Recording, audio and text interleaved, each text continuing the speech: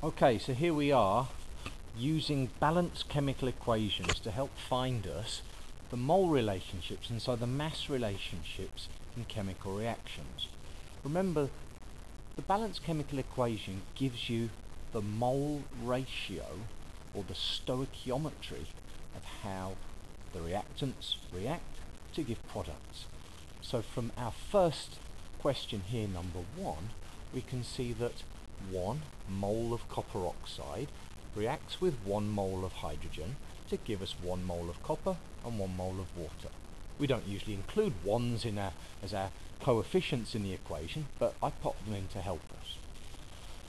The question asks us how much hydrogen is needed, what mass of hydrogen is needed to react with 40 grams of copper oxide. Well, 40 grams of copper oxide will not react with 40 grams of hydrogen. 1 mole of copper oxide will react with 1 mole of hydrogen. So let's find out how many moles of copper oxide we've got first. And the number of moles of copper oxide will be equal to the mass divided by the relative molecular mass, or the molar mass, which is the relative atomic masses of copper oxide added together, 64 plus 16, which gives me 40 divided by 80, which gives me 0.5 moles. Now, from my balanced chemical equation, I can see that 1 mole of copper oxide reacts with 1 mole of hydrogen. Well, I don't have 1 mole of copper oxide, I've got half a mole of copper oxide. So, since the ratio in the reaction of copper oxide to hydrogen is 1 to 1, I need half a mole of hydrogen. And half a mole of hydrogen is equal to 0.5 multiplied the molar mass of hydrogen gas. Hydrogen gas is diatomic, so its mass for 1 mole of it is 2 multiplied by 1 from the periodic table. That gives me 0.5 multiplied by 2, which gives me 1 gram of hydrogen. That's how much is needed to react completely with the copper oxide. Next, what mass of oxygen reacts with 192 grams of magnesium? Well, again, here's our equation which gives us the stoichiometry, the ratio of the reactants in the reaction. This time, 2 moles of magnesium react with 1 mole of oxygen. How many moles of magnesium do we have? Well, we've got 192 grams. 192 grams of magnesium, well, let's work out the number of moles of magnesium. It'll be equal to the mass in grams divided by the molar mass. From our periodic table, we see that's 24, the relative atomic mass of magnesium. 192 divided by 24 gives me 8 moles of magnesium. Well, again, from our ratio over here, 2 moles of magnesium react with 1 mole of oxygen. So, if 2 moles of magnesium need 1 mole of oxygen, 8 moles of magnesium will need 4 moles of oxygen. So, 4 moles of oxygen needed, and that corresponds to 4 multiplied by the relative molecular mass of oxygen. Oxygen is diatomic, gives us 2 multiplied by 16. So we've got 4 multiplied by 32, 128 grams of oxygen required. Okay, moving on. Number 3.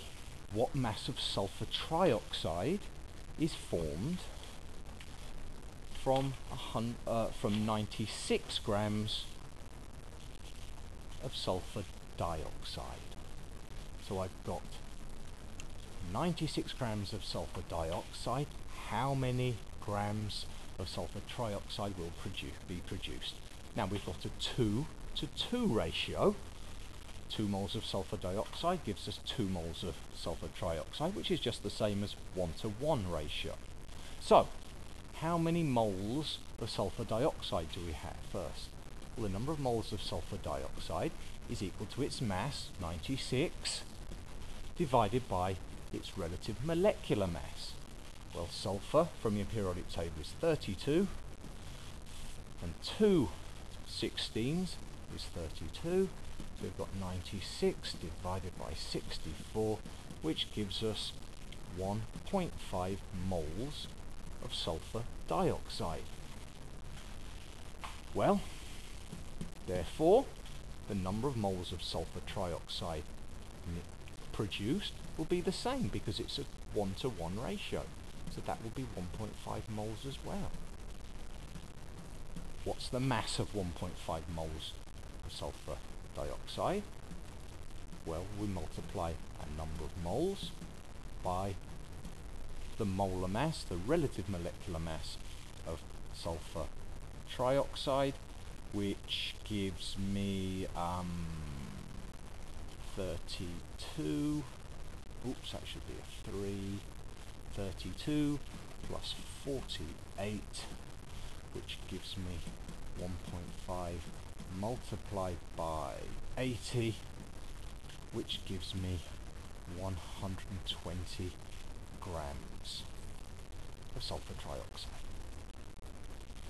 Okay, number 4. This time we're trying to find out what mass of carbon monoxide is needed to react with 480 kilograms, not grams, of iron oxide. And that's iron 3 oxide we're dealing with. Well, the relative molecular mass of iron oxide is equal to 56 multiplied by 2 for the iron, plus 48 multiplied by 3 for the oxygen, which gives us 160. So the number of moles of iron oxide we have is equal to the mass, 480 kilograms, so it's in grams now. Divide that by the molar mass, the relative molecular mass, and it gives us 3,000 moles. Well, the ratio of the reactants, iron oxide, is 1 to 3 carbon monoxide. So the number of moles of carbon monoxide required is equal to 3,000 multiplied by 3. 9,000 moles are required of carbon monoxide. And that means then, if we convert our moles of carbon monoxide into a mass, it's 9,000, that's how many moles we've got, multiplied by the mass of 1 mole, carbon monoxide, 12 plus 16, relative atomic masses from our periodic table, and that gives us 252,000 grams, or 252 kilograms. I hope you've understood that. Go back over it if you haven't and pause at the necessary places. Use your periodic table, and remember, if you need extra help, please come and see me. Bye for now.